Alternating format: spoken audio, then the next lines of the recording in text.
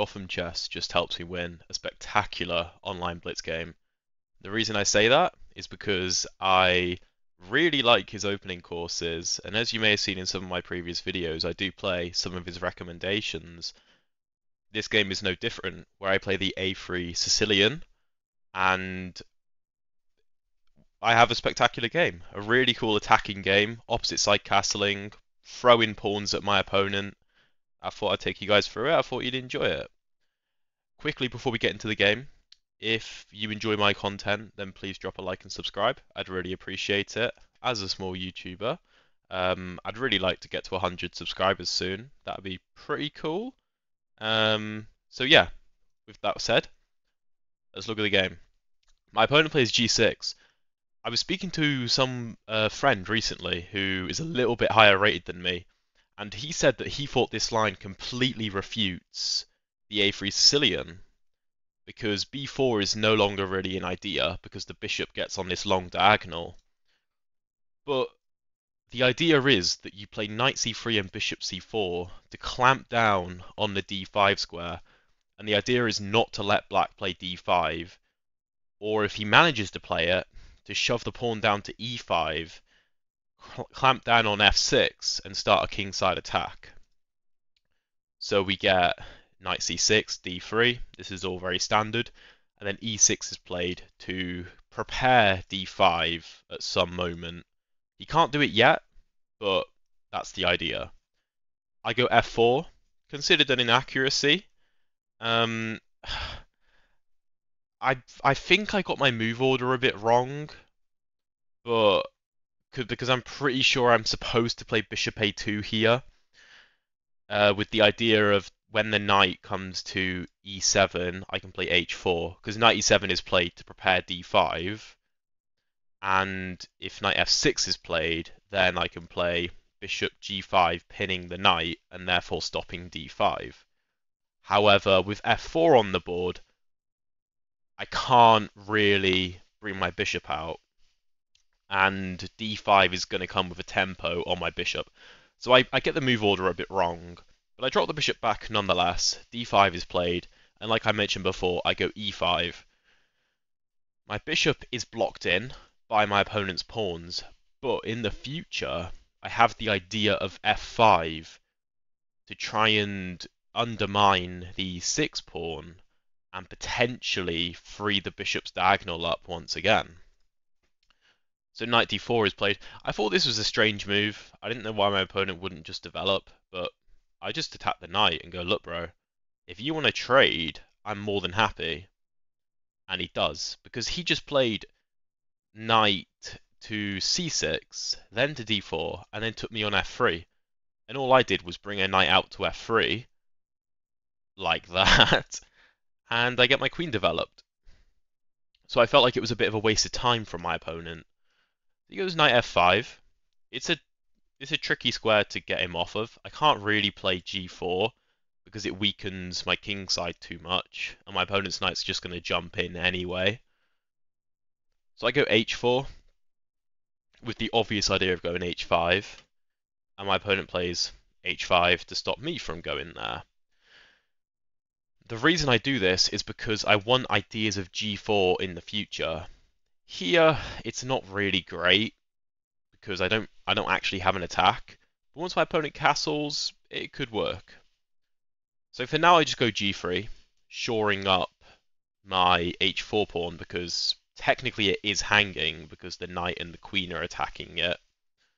He goes b6 with the idea of bringing the bishop to b7 to try and skewer my queen and rook on the long diagonal. I also was aware that there is this maneuver of knight to b5 to try and get into d6, but this knight controls that square too well, and I didn't see a way to dislodge the knight. And even if I did, the bishop can come back to f8 to guard d6, so I felt like it would be a waste of time. Instead, I just go bishop d2, just to develop, and my idea is to castle queenside, bring my rook over to the g-file, and then start my attack with g4.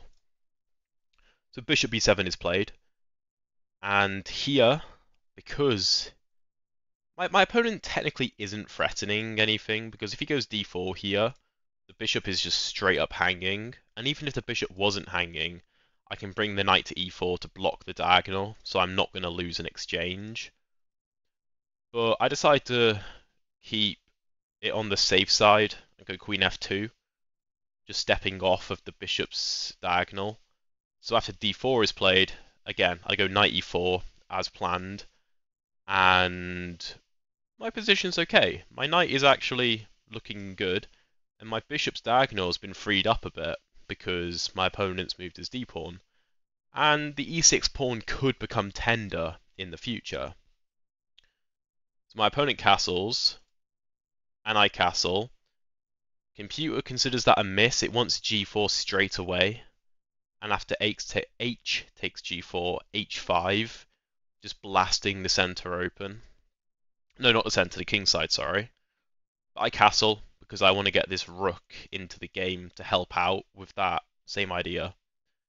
My opponent takes on e4, which I thought was a very strange move because I now take back with tempo. Whilst my knight was a nice piece, his bishop was also very nice because it x-rayed my rook. And now when he moves his knight, I play f5. This is only a mistake if my opponent finds knight g4, attacking my queen. I move my queen to say e2. Then he can't take on e5 because my bishop comes alive through e6. So he has to here find queen d7 to defend the pawn. That does allow ideas like f6 though, which it looks kind of scary. Or maybe I can even take on g6, or I can just keep the tension. Maybe I can play something like bishop f4. It looks really counterintuitive to allow me to just shove my pawns in his face.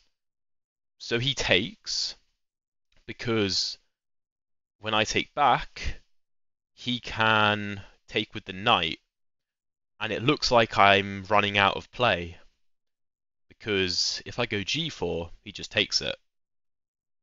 And ideas of like e6 can just be met with takes, takes, and king h7, and I don't actually have an attack. If anything, the lines are opening up against me, like with my opponent's rook, potentially d3 at some point, and not to mention that I am down a pawn. So after he takes to the knight, I play g4 anyway, which is the only move. Black can't take this. Black needs to move his knight somewhere to get out of the attack. e3 is the computer's choice, where after this, my queen is hanging and my opponent's queen is hanging. So I'm supposed to take the pawn, and after the queen moves, take on h5. But why would anyone go for this? I don't really blame my opponent for just taking. But here I've got h5, again, the only move, because I need to open the king side up ASAP. My opponent also can't take because his knight's hanging. It's only defended by one pawn. And, as you can see, my bishop is now incredibly active, now that the e6 pawn has disappeared because it took on f5, and the d5 pawn advanced to d4, which means that this pawn is pinned to the king and is no longer defending g6. So after knight e3, attacking my rook, and trying to get me to take on e3, where again, if my opponent takes on e3 with the pawn, my queen's under attack, so I've got a waste of tempo taking back, and we'll get this position, which is winning, no doubt, but it's not quite as winning as just taking on g6, which is a brilliant move because I am sacrificing my rook here. And if my opponent takes the rook, then I actually have mate in 2 if I just take on f7, which I missed. I played queen h2, but the idea is pretty simple. I'm just getting into his back rank. This pawn can't move because it's pinned by the bishop. So my opponent plays rook e8, which is the only move. So after queen h7 check, the king can try and run to the dart squares. Here I find bishop h6, and if my opponent takes it, then the queen takes here with check. And after king e7, I can take on f7, attacking the rook. And if the rook tries to save itself, then queen to e6 is checkmate. So my opponent plays queen d7 instead, with the idea of freeing up this escape route for the king. Again, this knight is still just sitting on d1. It can't do anything, and I also don't want to waste a move taking it. So I take on g7 with the bishop. I could have taken with the queen, and this is mate, but the reason I didn't do that is because I actually only saw this. I didn't consider queen f6 for some reason, just a bit of a blind spot. And then after the king goes to d8, he's surviving. So instead I take with the bishop and then play bishop to f6 check, where the king can't go anywhere because the bishop is slicing through, and this bishop is slicing this way. So we have to go back to f8, and then pawn to g7 is quite an aesthetic checkmate, right? Like my bishop's just doing absolute bits, and he's just mated. I thought this was a really, really fun game, especially because this line is considered just to completely refute the A3 Sicilian. It's not that simple. It really isn't, because for as much as my opponent can try and close down the king's side and castle safely, once I get this pawn mass on the move, he's got to be very accurate, and he doesn't find the correct moves, and he just gets slaughtered.